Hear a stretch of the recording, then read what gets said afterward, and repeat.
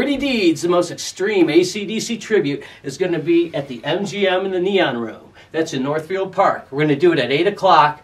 Saturday, February 15th, Valentine Day's weekend. And I'll tell you what, it's going to be a Brian Johnson show last, but we're going to start with a Bon Scott show first. So Bon Scott, Brian Johnson, 2 shows, 1 ticket price. Tickets on sale now. Last time we played there, we sold it out, so man, they ought to get their tickets now, right? You're coming. This is Mike Andy. That's right, you know me.